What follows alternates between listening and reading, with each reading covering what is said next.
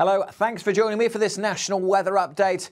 Chopping and changing the weather at the moment, as is fairly typical at this time of year. Lots of clouds smothering the UK during Wednesday. The swirl of cloud is an area of low pressure, but plenty of zones of cloud and areas of rain have been working their way in from the Atlantic. So it's a messy old picture, but as this weather front clears, Northern Ireland looking a bit brighter through Wednesday afternoon. A bit of brightness over northeast England, parts of southeast England perhaps too, but outbreaks of rain covering a good part of Scotland, northwest England, Wales, and at times the southwest. Fairly breezy conditions as well, but those breezes coming up from the southwest, so bringing pretty mild air. Temperatures, even where it's raining, reaching double figures or into the teens. And with a bit of brightness, we could easily get to 15, 16, perhaps even 17 Celsius in one or two places. But it is a fairly wet evening for most. The rain moving into northeast England, across eastern Scotland, then another zone of rain down to the southwest. Again, some heavy bursts mixed in with that, pushing over the Midlands and into parts of eastern England by dawn. Turning a little clearer for Scotland and Northern Ireland through the night. Temperatures here could drop down into single figures, but certainly for most of England and Wales in urban areas will stay in double figures. So a pretty mild start to Thursday.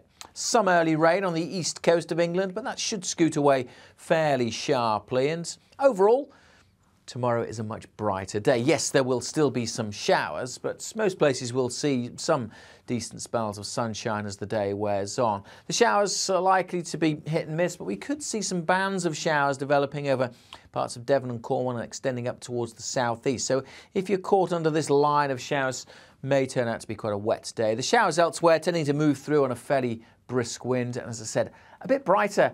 Most places seeing a bit more in the way of blue sky compared to Wednesday. There'll still be a bit of a breeze, but temperatures pretty high for the time of year. 16, 17 degrees Celsius in the sunny spells.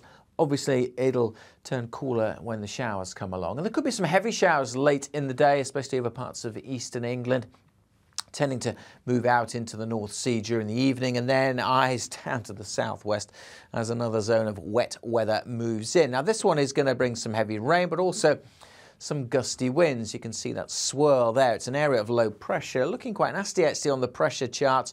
The strongest winds on its southern flank look like barrelling into northern France, but it could bring some very gusty conditions if it's a bit further north into parts of southern England and South Wales Thursday night and into Friday. It's certainly going to be bringing some outbreaks of rain, looking like quite a wet morning Friday morning across much of England and Wales.